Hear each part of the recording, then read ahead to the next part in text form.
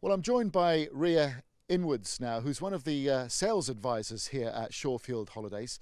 What's the advantage of owning a property here as opposed to just coming and renting it? And having a holiday, getting away and knowing that you can get in the car straight away from work and actually spend the whole weekend here and then just go back again after being replenished.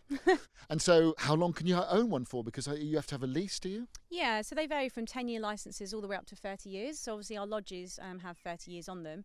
You can stay on site for 56 days continuously, which is 8 weeks, and then you have to be off site for a week because we're a non-residential site. So you can't actually use these to live in. They've got to be, you've got to be away 1 week in 56 days. Correct, yes. So we are open all year. We close between the 5th of January to the 10th of February. Other than that, you can come down during the day between sort of 9 till 5 and do your bits and bobs that you need to. But after that, you have to go home again. And say, for instance, if you did want to own one of these, can you rent it out, like sublet it yourself? Yeah, we definitely encourage that. We can sublet for you. We charge obviously a fee, but that is the cleaning, the key swap, all of it. Or you can do it yourself through many websites that are available now. So how much are we talking? So we range from sort of 30,000 all the way up to 260,000. So it just depends on what you're looking for, size of your family. Now, you mentioned this is a lifestyle quality as opposed to an investment. What extras are there on top? For instance, I don't know, maintenance. Who maintains the grass and the cuts the hedges? Okay, so within your site fee, you get 10 health and leisure memberships, which obviously can give to your family and friends, the closest ones.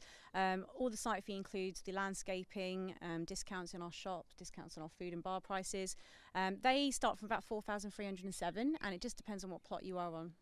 And if you wanted to buy one of the more expensive lodges, is there finance that people can work with as well? Yep, and we definitely say to do that if you wanted to. So we normally work on a 7.9%, but it just depends, and we have special offers now and then. And yeah, we can do it over 10 years, so it does spread it out to make it easy.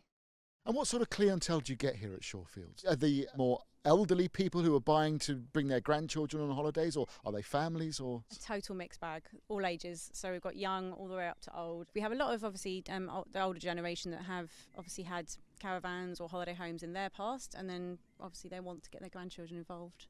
A lot of people use this as a bolt hole. They live perhaps in the BHPO, RG and SO postcodes, whereby they can just at a whim come down and stay. Literally 40-minute drive and they're here, away from their normal life where it's a way of life here. It's a different lifestyle.